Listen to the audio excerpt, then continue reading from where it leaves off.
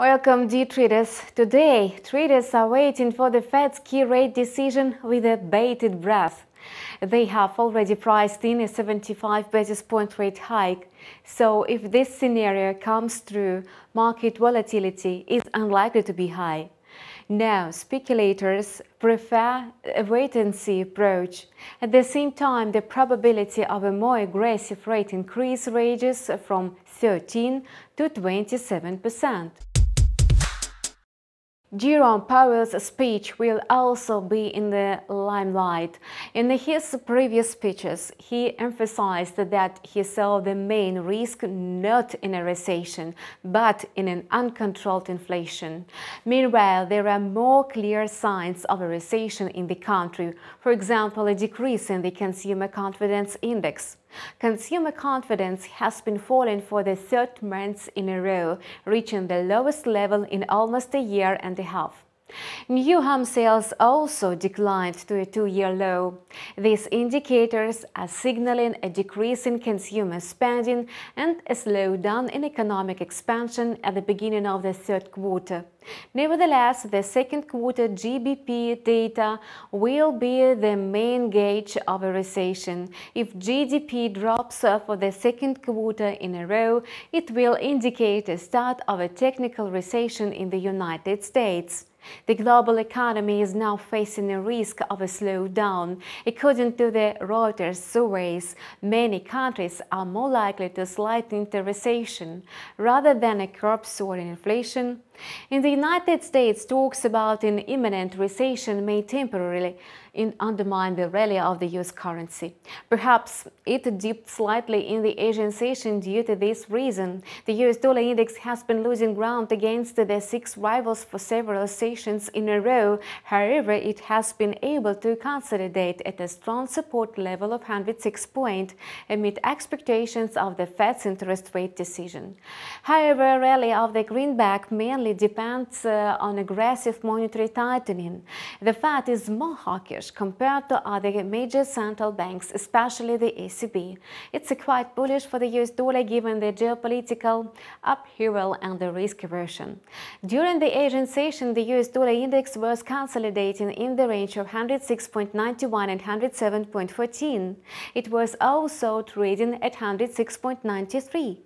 The difference in the key rates significantly affects the yen, yet the dollar-yen pair is one of the most traded ones. For many analysts, it's a barometer of the health of the Asian economies as well as the global one. The outlook for the yen remains bearish given the upcoming key rate hike by the Fed and the Bank of Japan's dovish stance.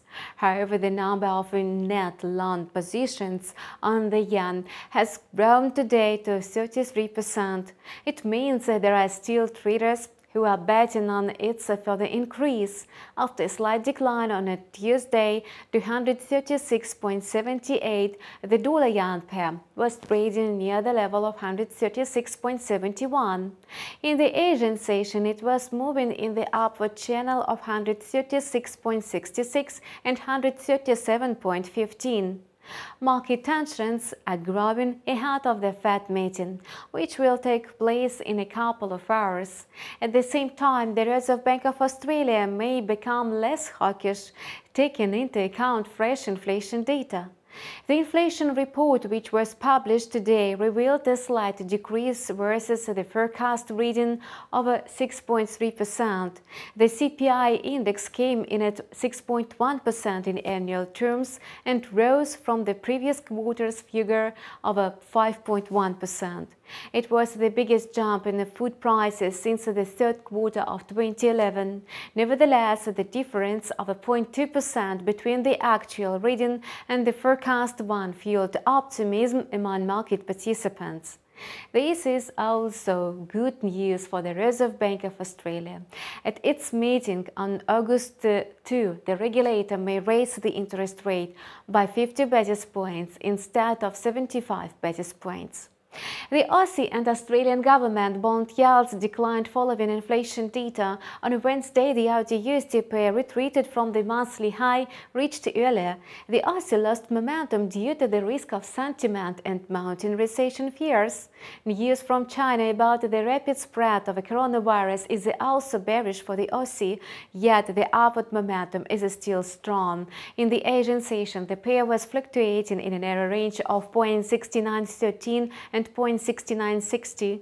It was trading at the level of 0.6950. Its further movements will largely depend on the Fed's rate decision.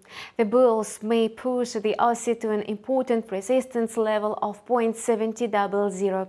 After that, the price may approach 0.7069, a high of June 16. Alternatively, dollar bulls will regain ground if the pair tumbles below a strong support level of 0.6800. If so, the pair is likely to slip to the lows of July 13 and 14, located at 0.6724 and 0.6680. Many countries are dealing now with a runaway inflation. This is why central banks have shifted to a more hawkish stance.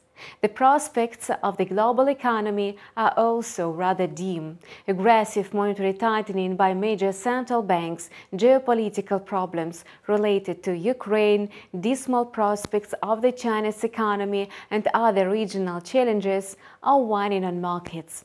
The Fed will announce its key rate decision at 18 GMT. Subscribe to our channel and keep close tabs on market developments. See you soon.